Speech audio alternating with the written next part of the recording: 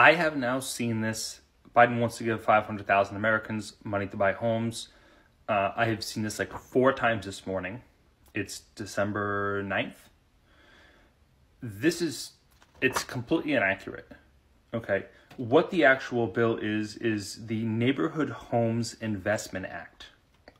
Okay. It was introduced on March 6th of 2023 by Senator Cardin.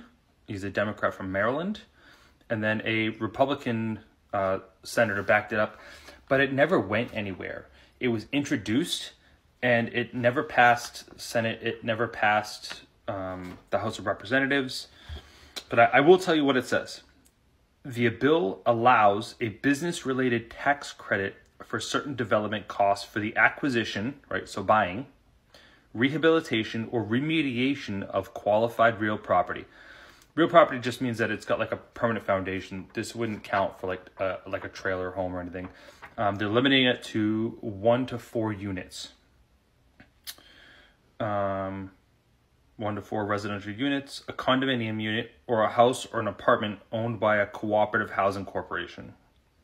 The bill also provides for the exclusion from gross income for income purposes of the value of any subsidy provided to a taxpayer by any state energy office for purposes of improvements made to qualified residents.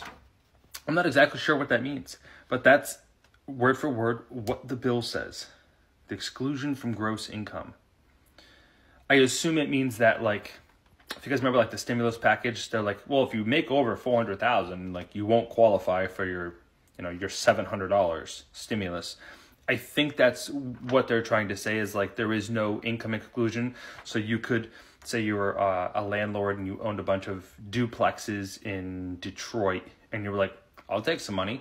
You're not going to get opted out because, you have 10 million in the bank, or you made, $1 gajillion last year, and, you're like the dad from Home Alone that brings his entire family to Paris for Christmas, right? So like that guy would still qualify, as long as it has a permanent foundation, right? Real property, and it can't be any bigger than 4 units. Let me see. So I went to the website because I'm like, all right, where is this going? Because remember, it was introduced in March and it hasn't gone anywhere. So this is just now making news and it hasn't gone anywhere.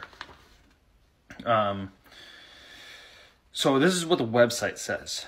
From $1 billion invested, 1 billion. They're trying to push a lot of billions, but this is for every $1 billion invested.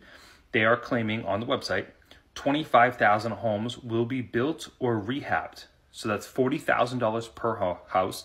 You're not building a house for 40 grand. I can promise you that. I swing a hammer all day. I know.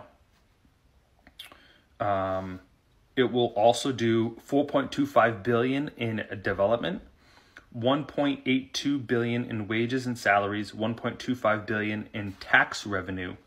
So what they're saying is, and this is all listed, it says $1 billion injected into these 1 to 4 units is going to create $7.32 billion. Now, how they get 7.32 from 1 billion, I'm not really sure, because it should be some sort of direct correlation. Unless you're buying, 7% treasury bonds and you put the billion in there and then it spits out the other 7 billion. I'm not really sure how you could pay 1.82 billion in wages and salaries from 1 billion. Do you give everyone an IOU? I'm not really sure.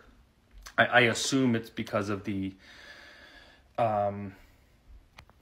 fractional reserve banking we have. So like if you put, you put $10 in the bank, you can lend, like the bank can lend out $9 because banks don't actually create money. They use your own money to lend out to artificially, it's like synthetic money. So that's what the bill is. So please don't think that you're getting a house. This bill isn't going anywhere. This headline is completely misleading. I'm seeing it everywhere. Obviously, you can see December 7th was the other day. It's not going anywhere. 500,000 Americans are not, you're not going to get a house. You're not getting money to buy a house. It's not going to happen. Okay? Don't get your hopes up.